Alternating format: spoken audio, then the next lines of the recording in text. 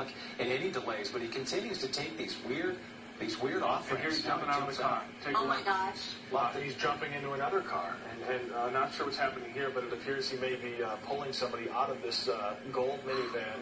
Oh my gosh, he's hijacking someone else's car. You can only imagine what that feeling must be like. So now he's jumping, and he clearly did not take the child with him. It was just him. It was just him. There's no child with him in this new minivan that he's just taken over. He commandeered it. Looked like from a woman who... Right. Two people. Two people got out. Passenger, driver. Okay. Yeah, it looked right at some point.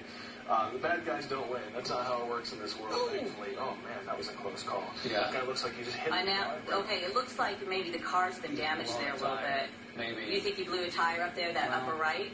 It's hard to tell. Maybe he damaged the front nose enough that it's rubbing and it'll potentially blow.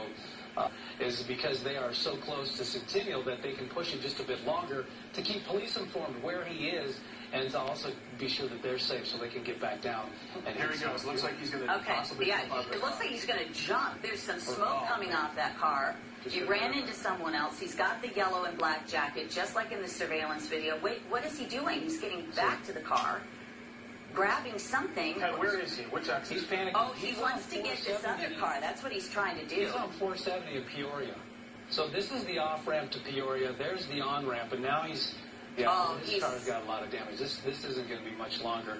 So which is very flying off the car as we speak. You see that, Ken? Yeah, that's got to be hubcaps and rubber. A car can't take that much. Now he's bumping the bumper of the car in front of him. He clearly wants to take over yet a third vehicle, but that didn't work out. The last one he ran into, the silver one, I think he pulled up next to it trying to take it, but couldn't get in the car.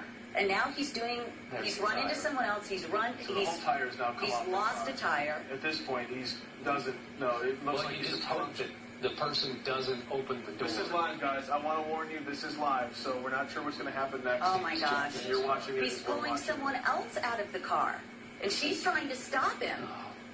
That is amazing. And so he damaged that gold minivan, clearly bumping into that guardrail, and realized he had to get into the car, and he did it. And this is the scary thing about these chases, guys. You don't know what somebody's capable of. Even when police aren't chasing him, he's just trying to get away, and sometimes they'll do whatever it takes, even if it means pulling somebody else out of their car and jumping into their car. Now, once again, going in the wrong way through traffic. But he's rammed about 2 or 3 cars at this point. Okay, this is Lincoln. Okay, so now Lincoln is the cross street. There's the police. Right. There's the T-bone. So this thing hopefully will end right now. He's getting out of the car. He's getting out, and what's he going to do now? Well, police... Going to try to pull someone else out. It's too late. It's too late. All right, so he's got that yellow coat on. Clearly, this appears to be the same person we saw in the surveillance video from that gas station, now on foot, as police were just behind him, most likely jumped out and probably right behind him, chasing at this point. Ken, this is Lincoln. Do you know the intersection that we're at? Lincoln and Peoria. So across the street from the Wildlife Museum down through the Wildlife Experience. There's a Starbucks and like a Lamar's Donuts or a donut shop, and I don't think it's a Lamar's anymore. But just east of I-25. He slipped on the ice just then. That slowed him down. Now he's down to just his tank top, and he's trying as hard as he can to get away, but it won't be long now before police catch up. You guys are watching this live as we watch it. This suspect here, this person here trying to get away from police. We just saw a police officer to the right of your screen there, and he has gone down. He's down on the ground. Given up at this point. Hands behind his back.